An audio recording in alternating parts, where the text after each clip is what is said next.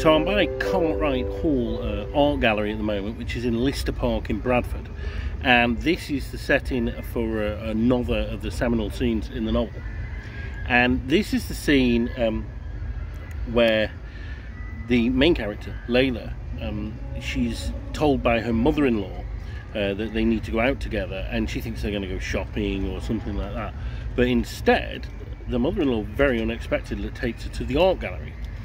And what happens is they have a conversation inside the art gallery, and it's a kind of big reveal about the mother-in-law's life.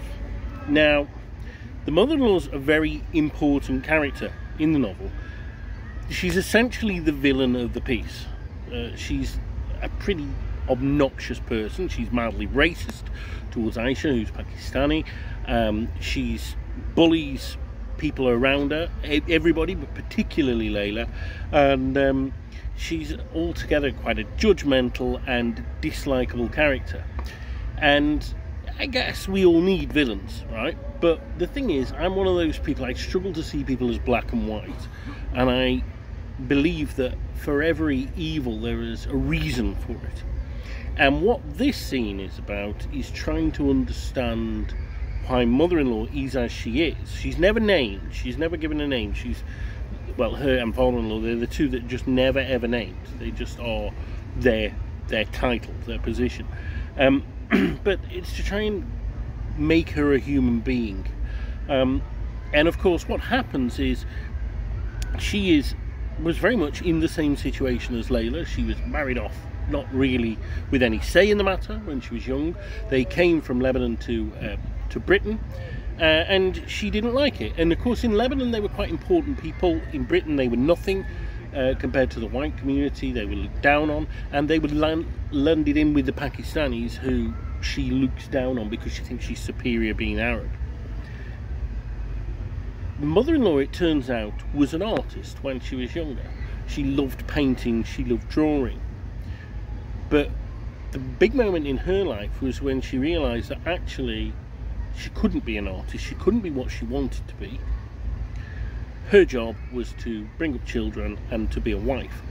And so she symbolically threw her paintings, her etchings and her art materials away so she could concentrate on what was her duty, what was her role in life, not a role she ever chose. And she's basically telling Layla that Layla has to be the same, because she knows that Layla's a night owl, she knows that Layla's not happy, but she's like, basically, put up and shut up, this is your role, get on with it. You've got to accept it, because otherwise you'll never be happy, otherwise you'll always be in that halfway house. And in many ways that's the theme of the novel, that Layla isn't happy because she's outwardly living one life, inwardly living another life, and the life that she's been given, the life that she's outwardly living, doesn't suit her at all. It's very clear to everyone. But she hasn't got courage or hasn't got the strength to make that leap to the life that she should be leading. What I wanted to show with this scene and with some of the others is essentially the key theme to the whole novel, which is the abuse cycle. Mother-in-law was abused, not physically but mentally. Her personality was squashed. It was, nobody actually cared who she was, what her wants and needs were. She was there to fulfill a purpose for other people, and she basically killed herself to fulfill that role, which is why she's never named, because she isn't herself anymore. She's mother-in-law. But in killing herself, what she did is she emptied her soul, she killed her soul, which is why she's such a dried up and I think essentially unhappy person throughout the whole novel.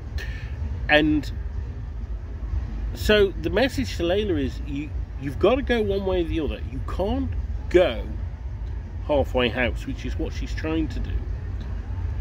But if you go in mother-in-law's route, yes, you will have a role, you'll have a purpose in life, but you will be spiritually dead. Is that something you want to do? And of course, in the end, she chooses to live, which is what I would recommend anyone to choose. Anyway, that's that. Thanks for listening.